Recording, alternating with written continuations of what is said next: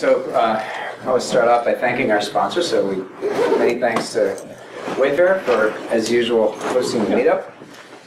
And to our two gold sponsors this year, Akamai and Instart Logic. Thanks very much to them for making things like project nights and whatnot possible. And that's pretty much all I have for intros. So without further ado, I'll hand it over to Jonathan Klein, formerly of Wayfair, now of Etsy, and on the international speaker tour. Because not only did he give this talk that you're about to hear at Velocity in Santa Clara, but he's also giving another talk at Velocity Barcelona in the fall. Oh, very exciting. So, yeah. So anyway, here's John.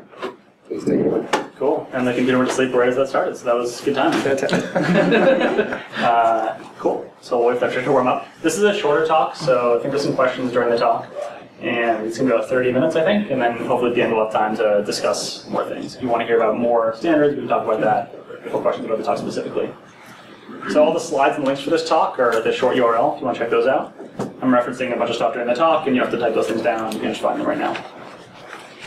Okay. So about me, I work at Etsy. I'm on the performance team there.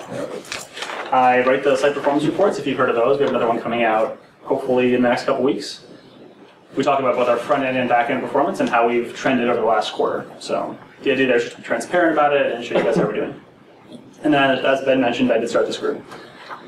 So today, I want to talk a little bit about kind of new standards on the web, what you've learned about them, and which ones are valuable going forward. So maybe you've come to this meetup for a lot of years. You maybe have been to one of the Velocities. Maybe you've seen some of the videos from them. And when you do this kind of thing, you might see a list something like this. So you may have heard of origin hints or client hints. Maybe WebP, Speedy, or even prefetching. And when you see a list like this, it can be kind of hard to know exactly what is good. What's going to make an impact on your site? So what should you implement? That's the real question here. So let's start at the top and let's go down the list and kind of talk about each of these in turn and see which ones are valuable and which ones are probably better to leave alone. So the first up is origin hints. Has anyone actually heard of this, origin hints? Yeah. 2 people? Okay, 3 people. So this is it's a draft spec. It's not implemented yet at this point. It's implemented as a response header. And the idea here is to tell the browser about server capabilities. So it might look something like this. You have an origin hint, and then a comma-separated list of hints, maybe some have a value, etc. And then there are a bunch of examples. So one example would be small request headers. This is a hint that the server can tell to the client. And this says that the client can send smaller headers, exactly what it sounds like. So an example of that might be, sorry, one second. I'm trying to sync this up. So no accept or accept character set header, or they can send a shorter user agent string. There's also relative refers. This means you can send a relative URI in the refer header. And then you can omit cookies. You can just turn off cookies. And then that's like, as an example, you might have somebody say, in a given subdomain for our static content, like images, CSS, JavaScript, we don't want to send cookies. So instead of sort of having to enforce that with code, you can send that as a response header. And then the client will know to never send cookies for that domain. And then sharing connections. So this means that you can reuse persistent connections that are keyed by IP address instead of by host name. So again, what does this mean? Well, if you have a set of subdomains for Wayfair.com, for example, let's say you have image1.wayfair.com, image2.wayfair.com. If those domains point to the same IP address, then it tells the browser it can share a connection across those 2 domains, or arbitrary numbers of domains. And then finally, pipeline depth. This is going to indicate the maximum number of pipeline requests that can be sent per connection by the client. So you think about typical browsers today are around 6 connections per host name, so you can specify that number via this header. The goal of origin hints overall is to reduce header size and, in general, to optimize transfer. The important thing here is that there's no content changes required. It's just a server-side optimization only. And there's sort of micro-optimizations. They're the kind of things that are going to help us get to sort of 1 second time to glass by reducing the overhead of each request as much as possible, but it's not going to have a huge impact on your site, because these are very, very small optimizations. If we were to make a graph of sort of the value of this optimization, browser support's not there, it's just a draft spec. The impact, as we just talked about, is a little bit low. Implementation, well, it's hard to know because the spec isn't finalized, but it should be fairly easy. And then feature potential, I think it's modest, not even a little aggressive. It's sort of languishing right now in the spec community. The sponsor of this spec, Mark Nottingham, is working on Speedy, which we'll talk about later, in HTTP 2. So he's kind of tied up with that, and Origin Hints has been hanging out for a little while. So this is not something that I would recommend doing right away. It's good to know about, it's good to keep an eye on, but it's not something you're going to be able to do today. Next up, we have Klein Hints. So Klein Hints are the reverse of Origin Hints. They're another draft spec. This one's written by Ilya Dvorak, and they're implemented as a request header. So this is something the client sends to the server. And this tells the server about the browser capabilities. An example of this header might be CHDPR 2.0. This says client hint, device pixel ratio is 2.0. So if you have a Retina display, the client can tell the server, this is the device pixel ratio of this device. A full request response conversation might look like this. So you send the GET request, send your user agent, and then you see that accept header, accept image WebP, accept image JPEG, and then you see that client hint header there, the 2.0 for the device pixel ratio.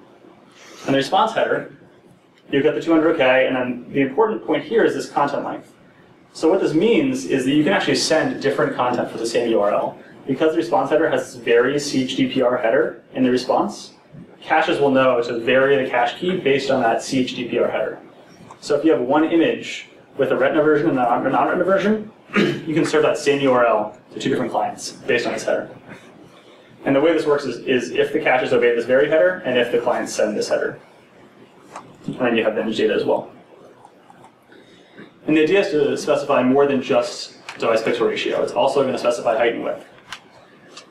If you've heard of the picture element or picture fill for the sort of like shim for that today, or source set, those are markup-related optimizations for handling responsive images. Client hints are going to simplify the markup. The idea is to have this handled on the server side. Your HTML doesn't have to change. You can use a traditional image tag and then serve the right content to the right browser. So if we look at the chart for this optimization, browser support is currently nothing, but Chrome does have support behind a flag. So it's in Chrome right now. It's just turned off. So it's on the way. It's going to happen hopefully very soon.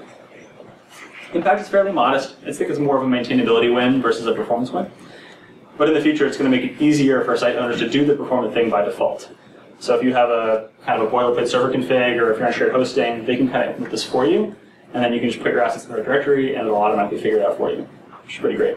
Implementation is going to be very, very easy. I think in most cases, it'll be done automatically for you. And then if not, the markup doesn't change at all, like we said. So it can just be like one centralized place in your code where you look at the header and then serve the right content based on the header. And I think the future potential is pretty strong. It's getting traction. Like I said, it's in Chrome, so I'm optimistic it's going to be good. But that said, it's not something you can do today because it doesn't exist in browsers. So at this point, you might be getting a little bit frustrated. Well, what's the point of this talk if you can't implement any of these things? But it's going to get better very, very soon, so let's keep on moving on. Okay, next item down is WebP. Is anyone actually serving WebP images from their site right now? One person. All right, that's good. That's a start. All right, so WebP. WebP is a new image format from Google. According to their studies, it's roughly 25 to 34% smaller than JPEGs. This is a bit controversial, but that's the study they've done, and they've shown that in certain cases it can compress better than JPEG. It has a lossless option, so it can replace PNG. It has alpha transparency, again, can replace PNG. And it also has animation. So for animated GIFs, you can use WebP. Yes. The whole purpose of this is to have one format to rule them all. Right? On the web today, we have JPEGs, PNGs, and GIFs pretty much everywhere. And with WebP, we could just have WebP and have nothing else, and it can handle all those use cases. And in theory, be much smaller than all of them. Browser support here is actually getting okay. It's supported in Chrome, Opera, and Android. So basically any Blink-based browsers, which doesn't sound like a lot, but the global share is about 40%. So that's significant. I think we can say that now we're actually getting somewhere. Let's see what WebP actually does in our real site and see if it has a material impact. Here's a demo site. This is actually a PrestaShop template. I picked PrestaShop just because it had a sort of simple, out-of-the-box implementation of an e-commerce site that looks somewhat realistic, right? So I took this site, I ran through a web page test before I changed anything, just out of the box. And the key stats here are 576 bytes, start render time was 932 milliseconds, and then speed index was 1269 milliseconds. Before we go on, I want to talk about speed index really briefly, just to make sure we're all on the same page with regard to that. So speed index is a metric that was developed by Pat Meenan as part of a page test, and it's calculated as defined here. So this looks complicated, but it's actually not too bad. So these are two different graphs that are both showing examples of speed index. The y-axis here is the percentage visually complete that the page is, and the x-axis is time. This is a graph of how complete the page is over time. And if you see this page, it gets very close to 100% complete really quickly, and then it takes a long time to finish. Speed index is calculated as the area above the curve here. So since it mostly completed very quickly, the speed index is pretty small. By comparison, this page went to 20% complete, and then took a long, long time to get up to 90%. So this speed index is much, much larger. So the way to think about this is the average time elements on the page took to appear. It's kind of the general idea. It's a visual complete metric. Any questions on that? All right. So one of the reasons why I'm talking about speed index is because it's currently the kind of the best metric we have for measuring how fast pages appear to load from the end user's perspective. And if you ever like see the Chrome announcements for a new version of Chrome, and they say this version of Chrome is 20% faster, that's done with speed index. They take web page test, the Google team does, they have an internal web page test instance, they run millions of tests, they look at the data, and speed index is where they get this from. So this is actually used today by browser vendors and sort of like core people who are making the internet work. All right, so let's take our example page and let's convert the JPEGs to WebP, and then run another test and see what happens. So in this particular example, all I did was use the command line tool to convert all the JPEGs to WebP, change the paths in the source, and we got a 33% reduction in bytes. So that's actually towards the upper end of the range that Google said it provides. That's pretty solid. You can see speed index went up a little bit, 9%. So this could be just sampling error. It could also be because WebPs actually take about 1.4 times as long to decode versus JPEGs. Slightly longer, not a huge deal, but it might have something to do with why the speed index is a little bit higher. And then, why the start render time is a little higher. Speed index is roughly neutral. So this is actually somewhat significant, right? On a slower connection where you're sort of bandwidth constrained, this might have had a much bigger impact on the speed index. I was running this on a cable connection. If you ran this on like a mobile connection with high latency and low bandwidth, then you might have a bigger impact here. And also, if you have users where they're on metered connections or they're in remote countries, then WebP, the byte savings here are going to vastly overwhelm any speed benefits for the most part, just because the bytes actually cost your users money. So we look at that same chart for WebP. Browser support, like we said, about 40%, so that's pretty decent. The impact, I think, can be quite large, again, if you're bandwidth constrained, if you have a very captive audience where everyone's using Chrome or Android or Opera even, then that can be a huge benefit. An example here is the Chrome Web Store. Now, obviously, it's a super isolated use case, but the Chrome Web Store is only visible in Chrome, so they switched all the images to WebP, and Google had a ton of bandwidth savings there. Implementation, this really varies depending on how big your working set of images is. At Etsy, we have hundreds of millions of images in different sizes, so converting everything to WebP is sort of prohibitively expensive. But if you have in the order of thousands or tens of thousands or even hundreds of thousands of images, you can convert those to WebP pretty easily on the command line, and the storage costs are going to be fairly low for that. So I think that's, again, if your working set of images is small, it's something that's worth looking into. And feature potential is okay. I think that's kind of the next point here, is that the future of WebP is a little bit uncertain. Facebook tried a WebP. They tried rolling out WebP on their site, and users were a little bit upset. And the reasons for that are sort of many. There's a few key challenges with WebP. The first thing that Facebook users were saying is that they were harder to share. So they would copy a WebP link, they would email it to a friend, their friend didn't have Chrome, they would try to open it in IE or Firefox, and nope, no image. Right? So that's a problem that Facebook had to get around. I mentioned that increased decoding time. That's not a huge deal, but on mobile devices, that is going to slow the page down. At that point, it's a trade-off between reduced bytes or increased decoding time. Which do you want to have? In battery, maybe? Yeah, it might be a little bit harder on the battery, yeah. I mean, the main reason for this is that there's sort of hardware support for decoding JPEGs, and there is not hardware support for decoding WebP images. Oh, yeah. So this could happen down the line, but today there's that slight penalty because of the decoding time. So yeah, it's probably going to turn up a little more CPU. Yeah, I think image decoding is probably not the biggest drain on battery life, but it might have a small impact for sure. Mm-hmm. And then there's some controversial studies around quality and size. The folks at Mozilla are skeptical of the Google data, and I actually read today they sort of doubled down on this new version of a decoder for JPEGs. Yeah, I just saw that. Yeah, it came out today. So they're sort of pushing a better version of JPEG as opposed to WebP.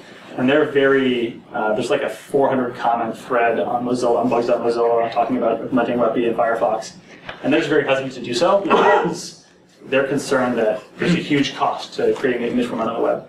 And if you remember the PNG battle to get that supported everywhere, it took a long time. Yeah. Do you know if those images like take up less space in like Dropbox? Yeah, they will. So the file size on disk is definitely smaller. The problem there is that if you're converting your site to WebP, you're probably going to have to keep the old images around as well. So you'll have two copies of image, a JPEG and a WebP image, so you can serve the right image to the right browser. So in the short term, it's going to take up more space. But if you have an image that only you are using, you can convert them to WebP, and that would be a benefit for you for sure. And then the kind of last challenge is that there's no progressive JPEG yet. So progressive JPEGs are one of these best practices that people have been talking about over the last couple of years. If you think about a typical baseline JPEG, they render top to bottom, one line at a time. Progressive JPEGs render in progressive scans, so you get a low resolution scan and then a slightly higher resolution scan over time, and the JPEG comes in and gets sharper. Some people think that progressive JPEGs appear to be loading more quickly, and WebP doesn't have that capability right now. It's funny. So you mentioned so they donated $60,000 to Mozilla to keep working on this new JPEG encoder. Who donated the money? Facebook. Facebook, yeah. Facebook donated $60,000 to Mozilla to work on the new JPEG decoder. Yeah. Encoder, the encoder. Encoder, right.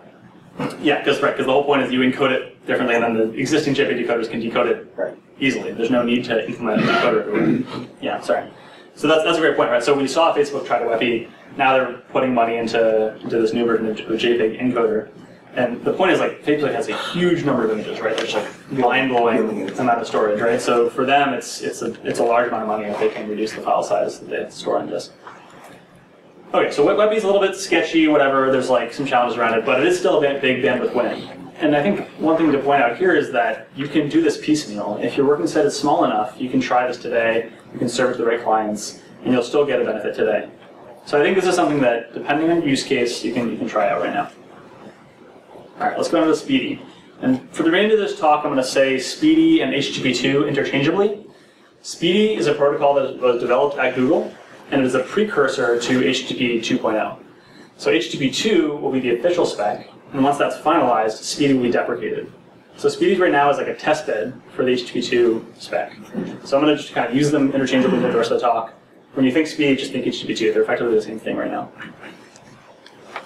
Okay, so I mentioned it's the next version of HTTP. So most websites today are running HTTP 1.1, and this is the next major revision.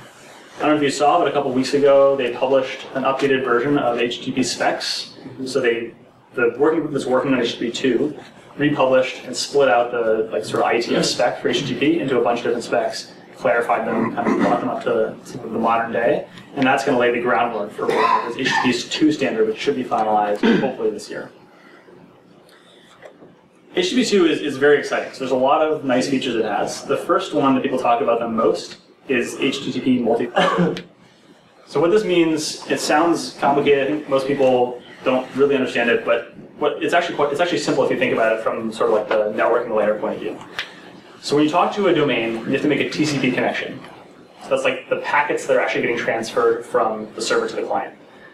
Typically, with the web today on HTTP 1.1, you have browsers opening 6 connections to each hostname, as I mentioned earlier. And the point of that is to parallelize requests across these connections to that hostname. And the reason for this is head-of-line blocking in HTTP. So today, if you send a request, an HTTP request for an image or script file or whatever, on one HTTP connection, that request has to go out to the server. The server has to handle that request and respond to that request before you can send the next request on that connection. This is why browsers open up 6 connections to a given domain. This is so you can send multiple requests in parallel. What HTTP 2 allows is multiplexing, and this means you can send multiple requests and multiple responses in parallel over the same TCP connection. So this means I can send like 6 gets spread across a single flow of packets to the server. The server can respond with interspersed responses for the different assets, and then the browser and the server will negotiate and figure out how to match them up, and then they'll compile all the assets on the client side. So this completely eliminates the head-of-line blocking problem in HTTP. And so the point here is that it basically removes the overhead of a request. So one of the biggest performance optimizations of HTTP is reduce requests, right? With multiplexing, that becomes also not an issue. The cost of request goes down to almost 0. The other thing that reduces the cost of a request is header compression. This is in HPAC. They started it out with gzip, they had some security problems, so they built this new compression algorithm called HPAC. And when you think about HTTP, when you think about making a request to a domain, let's say your first request is the HTML page, second request is for a CSS file, third request is for another CSS file. Those second and third requests are almost identical from a header point of view. It's just the URI that's changed, right? So HPAC takes advantage of that and compresses the headers, so you're only effectively sending deltas from the headers. So this, again, really reduces the cost of a request. So you're talking about multiplexing request responses on the same connection, you're talking about reducing header size, HTTP requests become free for the most part. Speedy also allows for prioritization. So the server can say, we want these resources to come down first, the browser will take those first, render them first, etc. And then finally it allows server push. Now server push, some people get a little bit scared about this. So we say the server can push resources to the client, that's kind of sketchy, right? Well, when you think about inlining, so inlining an image with a data URI, or inlining CSS, inlining JavaScript, that is server push. You're forcing the client to take an asset that it didn't necessarily want, you're just inlining it to the HTML page. So server push is just a better version of that. It's like inlining, but with cacheability, because it's a separate resource. So there's really no risk to server push. It's just kind of a clear benefit over inlining content. Remember we talked about origin hints, and origin hints, one of their big goals was reducing header size. Well, with Speedy, we have header compression. So this is an example where the optimizations that come in Speedy or HTTP2 kind of invalidate the benefits of origin hints. And I think this is part of the reason why the origins proposal is stagnating a little bit. Once HTTP2 is widely supported, we're not going to need those micro-optimizations at a header level.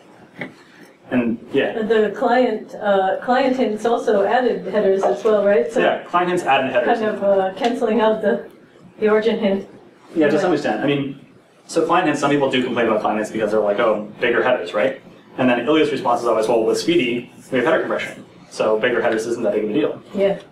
In client hints, as you saw, the client hint header is very, very small. We're talking about 12 bytes, maybe a little more. So it's not changing things a whole lot. Yeah. Especially because as you're multiplexing these requests, a few extra bytes in the header is negligible for the most part.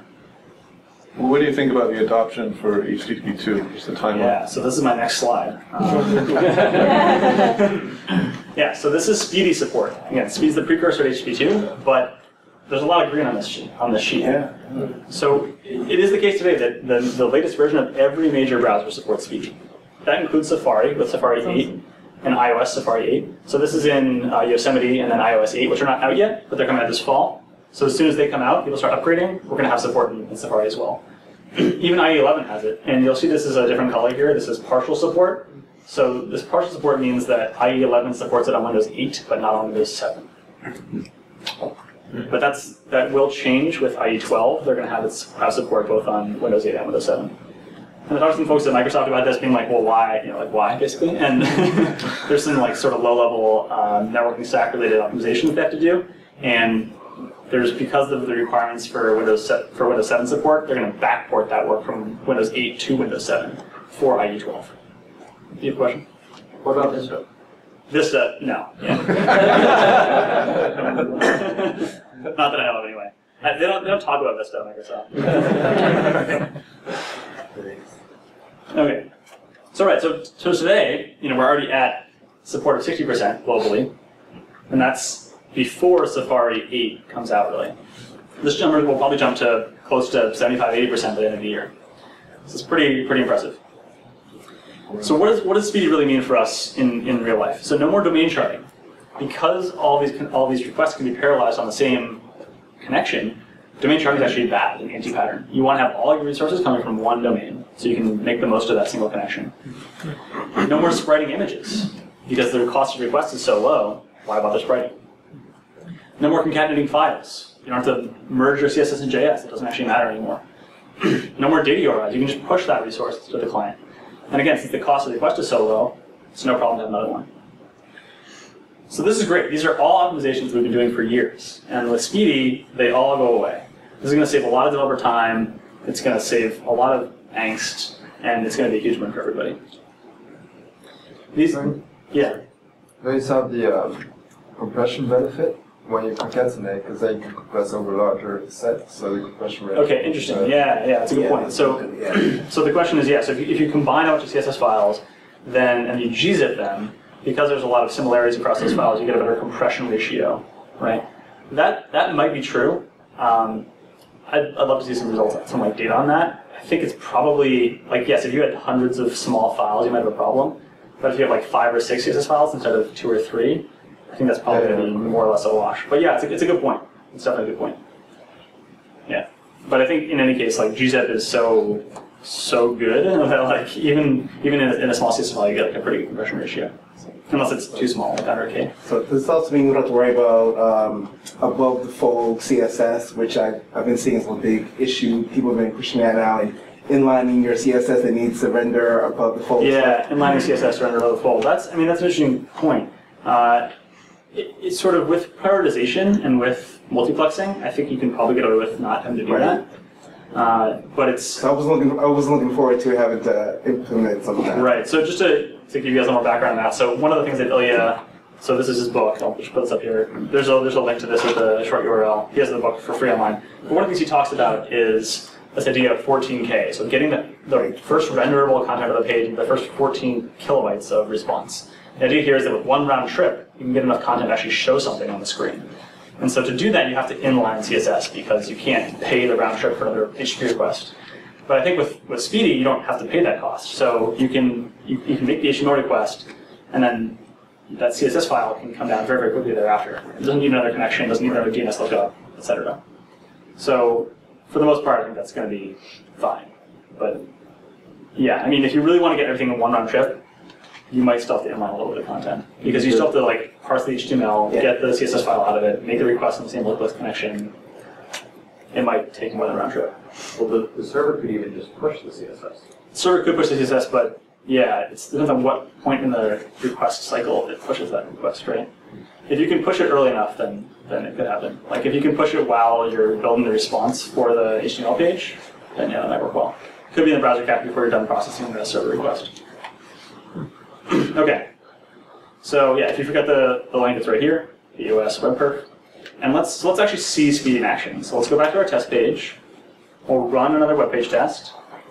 And let's look at the connection. I think the most illustrative way to look at this is, so this is the connection to before we turned on Speedy. As I mentioned, we make 6 TCP connections to the domain. So all the users are coming from one domain that I set up. Here are the 6 connections. You can see 6 DNS lookups, 6 TCP connections, 6 TLS negotiation segments, and then all the requests come over those connections. If you look at after Speedy, we just have one connection, 1 DNS, 1 TCP, 1 TLS. And then all the resources come down in parallel on this one connection. The other thing to point out here, so bandwidth usage. It's low here because we're just dealing with this negotiation step. But once we pull down this initial HTML file and start getting to the content of the page, bandwidth usage gets up pretty high and then stays pretty high for the duration of the page. If we go back a slide, we had this big dip in the middle here. This is probably parsing JavaScript and just sort of dealing with the page layout and all that kind of stuff. So by multiplexing, we make much better use of the bandwidth usage, of the bandwidth available. Did you say those are coming in parallel? Yeah, so you can see them interspersed there. It's one connection, so these all come down in parallel in these multiplex streams. So you could get a few packets of a CSS file and a few packets of a JS file in one sort of congestion window, and then the browser will reassemble them. I just assumed it was serial, so. No, yeah, they're all interspersed. Yeah. Will you be able to still make multiple connections? Multiple TCP connections to the same domain? Yeah. Speedy doesn't allow that. I mean, It doesn't allow the. Yeah, you could have a subdomain. If you want to force it, you can make a subdomain, and then we'll make a new connection. But Speedy just makes one connection across that domain. I was going to ask a similar question. I just haven't gotten too far into the Speedy protocol. How do you intelligently group, or is there even not support to group assets? By group assets, you mean prioritize when they're sent, or? Yeah, it's in break off, do another connection, do a couple more assets of different types. So that's part of the server prioritization stuff, but I think a lot of that's kind of negotiated between the client and the server and the implementation of Speedy on the server. So I think there's not a whole lot of knobs you can twist as a administrator to make that happen. It's more of like a browser level optimization. Right. Not if you were trying to bring it back from the developers, get it out of the development cycle. Yeah. I'm not super familiar with how you would make that happen as a developer. I'm not entirely sure why that's necessary anymore with Speedy. Right. Yeah, why you would want to like prioritize things? Well, I mean, prioritizing them, that would just be pretty strictly on the server. Yeah. I would think. Yeah. Like if something in your Apache config or in HDS is priority. Right. That's how the Apache Speedy mark does it now. Yeah, I think the concern is more like, okay, so let's say you're starting a page, you want to get some CSS, you want to get some images for site Chrome, and you want to like, render something, right? You don't really want to have some JavaScript or some other images that aren't as important, like filling up the pipe, right? Because of TCP slow start, you only have a certain number of packets in each round trip as TCP slow start ramps up. So I think the concern, which I think is valid, is what are those packets? How do you make sure those packets are the right packets to render something quickly? Because if you have stuff below the fold that's filling up the pipe with these packets that aren't necessarily necessary to render the page, maybe the page is actually a little slower to start rendering. So one detail on this that I'm curious about is the connection view. It's much less useful from a diagnosing what's actually going on perspective than waterfall diagrams. Anyone who's working on those visualizations to make them like a little bit more useful in understanding what's going on? I mean, you certainly still have a waterfall chart, right? But yeah, the connection view itself its value goes to almost zero, right? Because before you had kind of like this look at exactly what's going on, and the connection view of web page test anyway just looks like a bar. So I don't know if Pat's working on this at all. You could certainly ask him. But yeah, you still look at the waterfall and see how things rendered. One thing I have noticed, and we can be able to see this in the chart here. So this is after Speedy. It's a little bit small, but you see these giant green bars, and because everything's happening in parallel, it does tend to be the case that like while all the resources will finish more quickly, individual resources might take longer to finish, right? Because instead of having one resource block the line and it like all comes down in full and then gets shown, you have it kind of interspersed with the resources, so it kind of pushes out everything a little bit, but they all finish more quickly. That's what we were talking about a minute ago, right? So that's why I was worried about, like static assets that you have to get down to be able to do first render. Yeah. They might be coming from a different disk set or whatever, and that disk set maybe it hiccups, and that becomes part of the problem to get the initial HTML load. Right. So and so. So I think that the way you handle that is prioritization, and I think that's like an area, it's going to be an area of like a lot of research, right? Yeah. So yeah, if you really care about getting a few specific resources down early, you're going to have the server prioritize those. But yeah, I don't know if anybody is working specifically on visualization for speedy connections. Okay, so let's see what happened to the actual stats. So bytes aren't going to change, no content changes. Start render, very modest, 5% decrease. We don't expect this to change a whole lot. In fact, I won't be surprised if this might even be neutral or potentially even go up. Because like we said, it's not really impacting the HTML download, it's impacting the resources that happen after that. But speed index, we got a 14% reduction. Now that's pretty solid. This means that the page rendered roughly 15% faster overall. So that's pretty good for just turning on one thing, turning Speedy on. And somebody mentioned Mod Speedy, so Speedy is available today. Mod Speedy for Apache, Nginx Speedy for Nginx. It's getting rolled into core for both of those, and it's being very, very widely supported. Another thing people complain about Speedy sometimes is that it requires HTTPS, so you need to have TLS enabled for it. And people think this is a concern from a performance point of view. Well, Ilya has made a website called istlsfastyet.com. And the short answer is yes, it's actually pretty fast, it's just unoptimized. So if you've optimized TLS to a large degree, you're only going to pay one extra round trip for TLS negotiation. So one extra round trip on your whole page load is not going to be a huge downside. And the security benefits are quite good. So if you're taking any sensitive data whatsoever, you want to be on TLS anyway, and then if you optimize your TLS, the cost is low. So let's look at our handy chart. Browser support, about 60%, going up to hopefully 75 or 80% very soon. Impact can be very, very high. Reduce alt optimizations, make the page faster. It's great. Implementation is very easy. There's modules that we talked about available today. And the feature potential, I think, is the best at everything we're talking about today. It's super widely supported already. There's basically no controversy around it, and it's going along very, very well. So I think it really is the protocol full of. So just one question with it. You talked about the header compression. Yeah. So I'd expect to see a difference in size. Was that just not enabled in that test, or did it make a difference? That's a good question. So it may not have been enabled in so I installed Nginx in like a type of Speedy 3.1. I think I was using. That's interesting.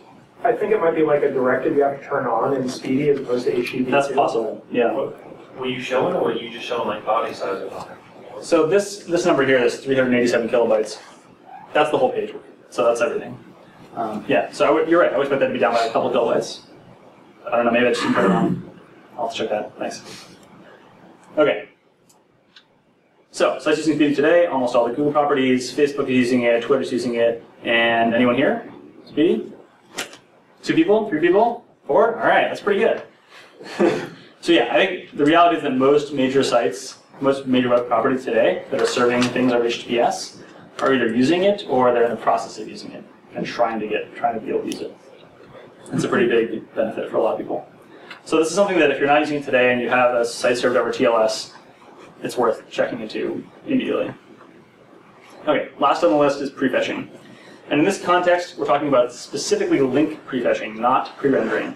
So not pre-rendering. Pre-rendering is like when you render a whole page. Link prefetching is just prefetching assets, so CSS, JavaScript, and images. And it looks like this. So it's a very simple link tag, link row prefetch, and then you just pass a CSS file or JS file or image into the href, and it'll prefetch that asset. The idea is you fetch the assets for a likely next page, and then it's going to speed up navigation to that page. Now, why are we talking about prefetching and not pre-rendering? Well, prefetching is actually a little more reliable in some ways for a number of reasons. So number one, pre-rendering has analytics concerns. If you pre-render a page, you have to make sure your analytics beacons aren't firing and seeing that as a real page view. You also have to worry about basically rendering the wrong page, so you might not know which page someone's going to. An example here on Etsy's search page. So somebody searches for some products. There's a good chance they're going to click on a product, but we don't know which product they're going to click on to very high confidence. But if we fetch the assets for the product page, there's a good chance those will be used. If we fetch a single product page, that's probably not going to get hit as nearly as often, right? So I think this is like a much safer and much more likely to be valuable optimization. To test this, we can use web page test scripting capabilities. So you turn off data logging, navigate to some page, turn data logging on, and then navigate to some other page. And this page, we are prefetching some assets on this page for this page. And this will give us results that we care about. So, all right, let's run this through web page test. Here's the test. And then this is before we turn on prefetching. Here's what we get. So this is again, only the data for the second page. We turn on data logging, got on one page, turn it on, second page. So we're only seeing data for a product page after first seeing the home page. So we're 85 kilobytes, pretty small page, 500 milliseconds overall speed index, but we're still getting 2 CSS files and 6 JS files on the second page view, which is not amazing. So let's just go ahead and prefetch those, right? We can just put these link tags into the page and prefetch all those CSS and JS files, and then run the test again. So here's the test again, and then here's the results. So we got rid of all of our assets.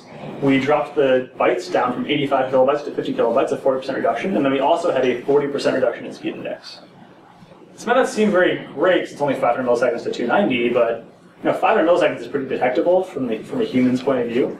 290 you start getting to the point where this is like the blink of an eye, literally, right? So that's almost instant. It's going to feel almost instant. And this has a very low cost. We saw the implementation back here. I mean, it was 6 lines of code, right? So that's a pretty big one.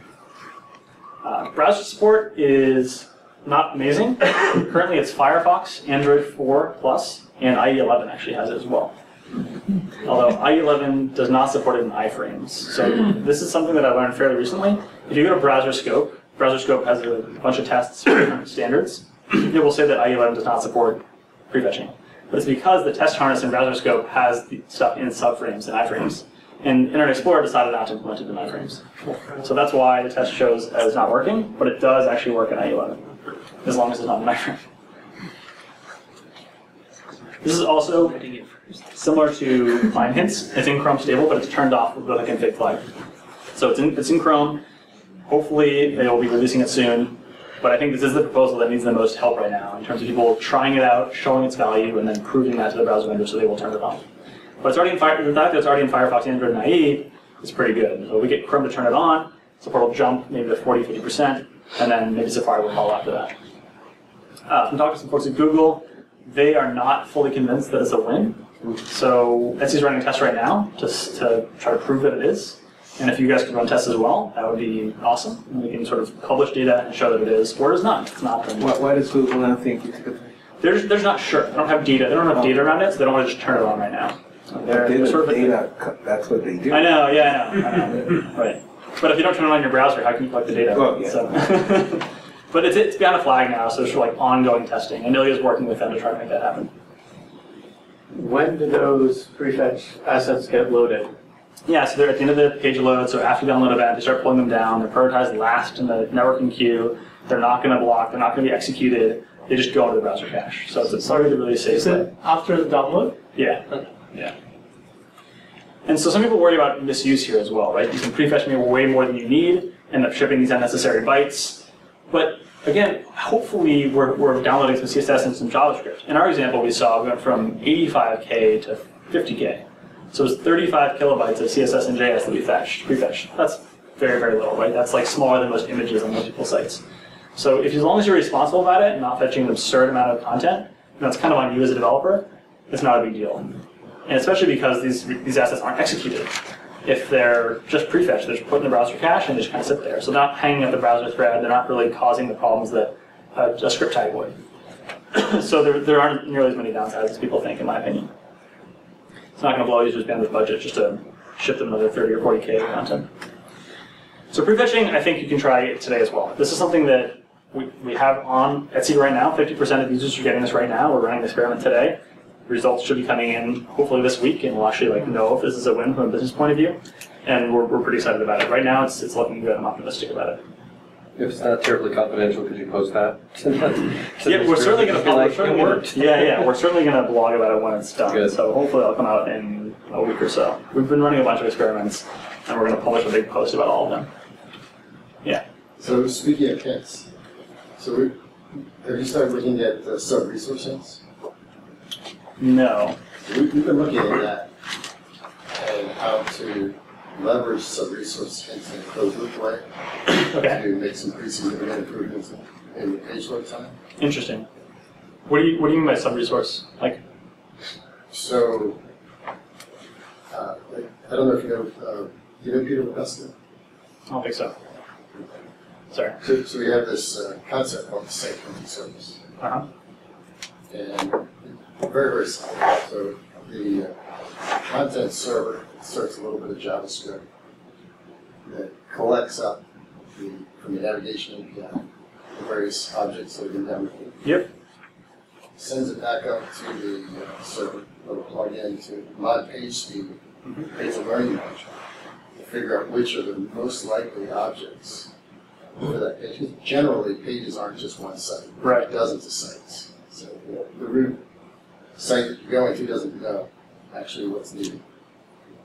And then inserting into the page dynamically links of resource hints.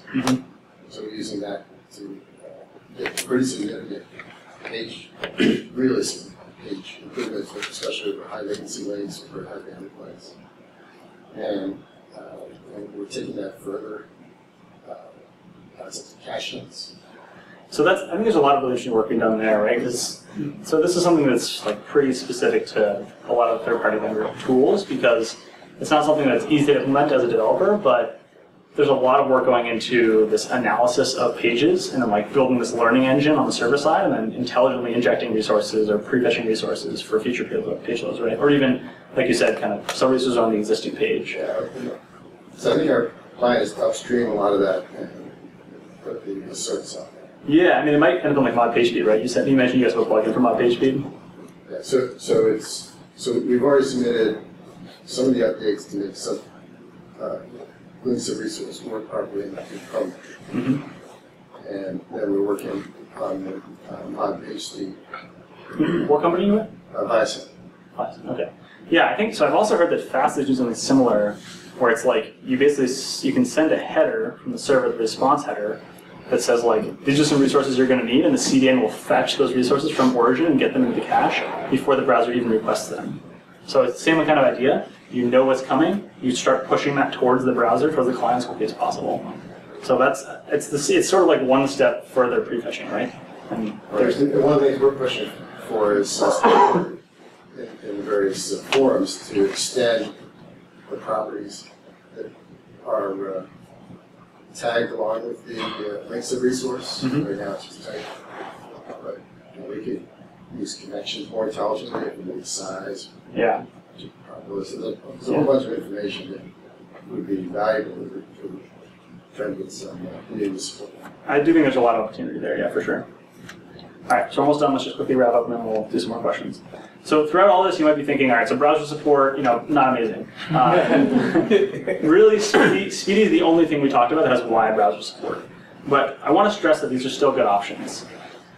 The reality is that for most of these things, you can serve different clients in different ways. Speedy is a great example. WebP is a great example. Because of that accept image WebP header, you can just check for that accept header and then serve WebP if they support it. And all the browsers that support WebP will send that request header to you.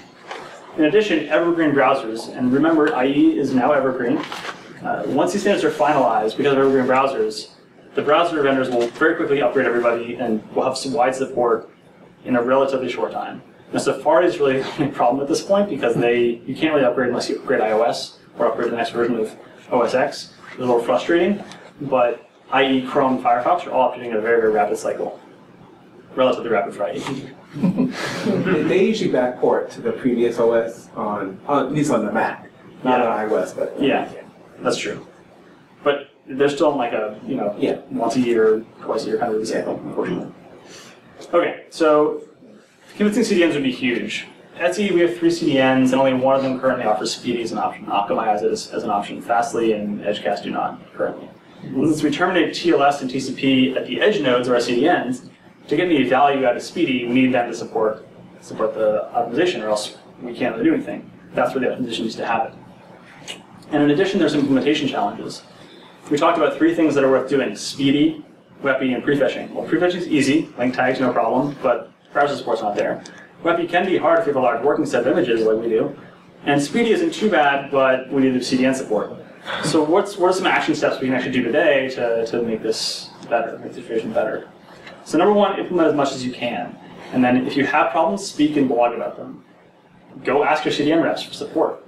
And report bugs. We turned on Speedy. We have F5 load balancers. We said, all right, let's check and see what happens if we bypass our CDNs, turn on Speedy, and see if that's a win versus going to the CDNs without Speedy. So we figured, all right, we'll try this internally first. We'll turn it on for our admin-only internal website. Turned it on, and we found a bug in F5's implementation of Speedy. Great. So we turned it off, told them about the bug. Now they fixed that. We turned it back on yesterday, found another problem, turned it off. So these are things where F5 doesn't have a lot of customers using this today, and when you start putting this on real sites, you're going to find edge cases that aren't working as well. So it is really, really important to try these things out and report the bugs that you find. Because without that, I was talking to somebody at Velocity about this, and we were like, hey, that hotfix, when is it going out? And they're like, oh, it's like out, you should install it. So we installed it, and then turned it on yesterday, and found something else. But she told me there were no bugs in their queue. So they think like everything's perfect. and this bug that we found yesterday, literally, we're not sure what the actual problem is. Maybe it's a problem on our side, maybe it's a problem on their side, but it's not great if you turn something on and it just breaks. So we had some people internally complaining about it, and there's no way we can turn that on for our customers today if we're going to break AJAX calls, which is what happened to our internal tool yesterday. So the vendors really do need to get real data from real people trying these real standards on actual websites. So with that, let's create the web, and thanks.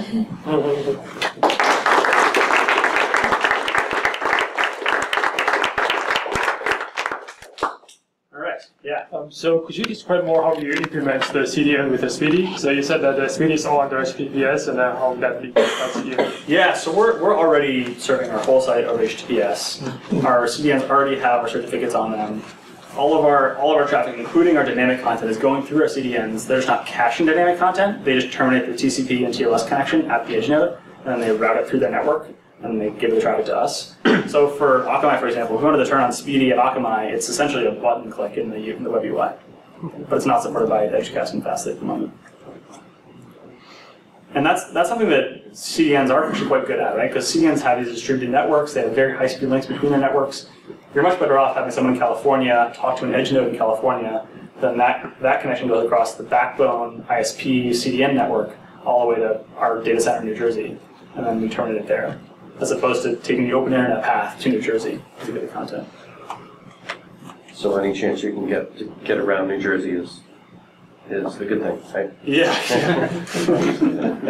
I had a question about the different header hints. So both server and client side, is this supposed to be like a microformat thing? Do you envision it the way that people want to use it, being in microformat where there's no standardization whatsoever, and why should we, or should there be standardization for CDN? So yeah, so the goal, well, so it depends which header you're talking about. The Fastly one, that might be a sort of vendor-specific one. So it's basically a response header, your server sending, the CDN deals with it. But client hints is certainly like an IETF draft, so that's going to be standardized everywhere. Ideally, browsers will want that the same way. And I know that origin hints, they want that to be the same thing. The stuff that Fastly's trying is a little more experimental, for sure. And it might be the kind of thing where a CDN says, like, hey, if you want this special feature, just like send us this header, we'll like do something special for you. Right. Yeah.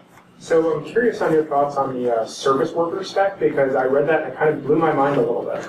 I don't know much about it, I'll be honest. Yeah, I'm not familiar with it. Okay, so for those who haven't heard of it before, it basically lets you define like a scope on a page that could be something like a URL. So you say that if you access URL/foo from this page, and then it lets you actually insert hooks to run like JavaScript before the page request is actually made. So you could, in theory, have a single page app that really is a new page load, but when it fetches that URL, it's actually just doing it all in JavaScript. So you don't need to do the weird like turtle link stuff or have single page frameworks if you hook in with the service worker spec. So it would really change how we do websites. Web workers. Yeah. Okay. And fix app cache, which the guy, this is like a 2-minute video that Google did for I/O, that like a 5-minute video where the guy, it's like, there's all these bugs in app cache and service workers. Yeah, app cache is pretty terrible, right? Yeah, well, that's what It kind of is, but it's a first step towards something great. Well, but this would be the way to deal with that. This sort of replaces app cache for. Yeah. Well, it's kind of like the Meteor model, right? Like the Meteor framework, where it's like streaming real-time updates without 4-page refreshes. I think that has a lot of promise. Meteor has it's still beta on whatever has some issues right now, but I like that model quite a lot. I think that is something that's like running jobs from the server and the client, seems smart. WebSockets enable a lot of really interesting things to happen there. Pushing the data to the browser in real time is fantastic. And then it's going to change a lot of the way that we look at waterfalls and stuff like that. All of the analysis tools have to change, but it does have a lot of promise.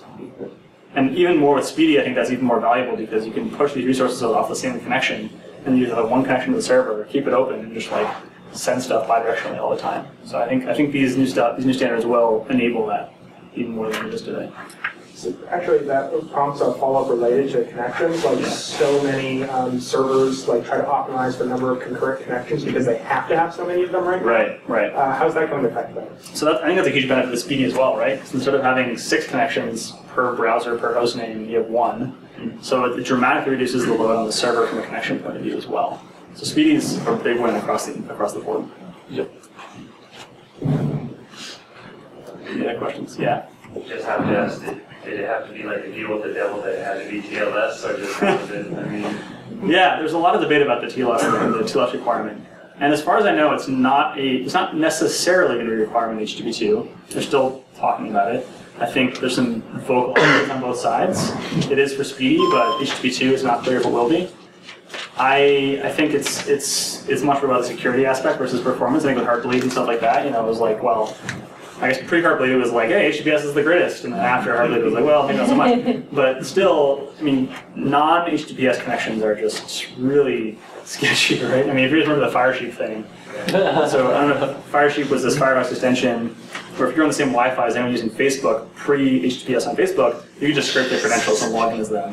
Click the button and fire. Yeah, Yacela during that period was a good time. Yeah, get on the Amtrak and just like have everyone's Facebook account. So there's some real problems with HTTP, and I think having TLS be a requirement is probably the way the web's going to go. Yeah.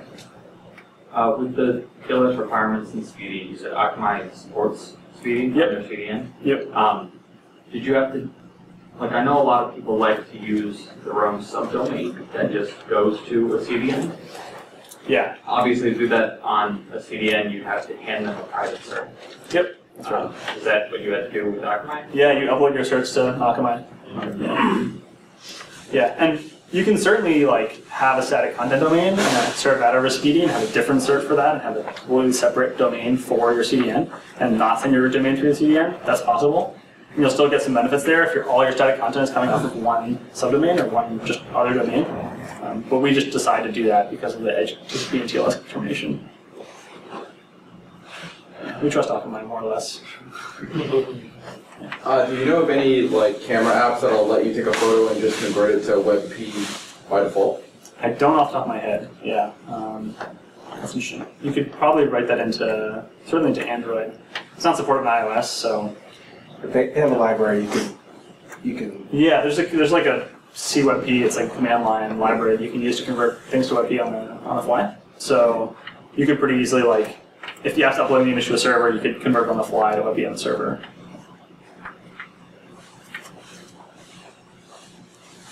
Any other questions? All right, well, stick around. There's probably more pizza, and feel free to come up and ask me more stuff if you want to. Thanks for coming.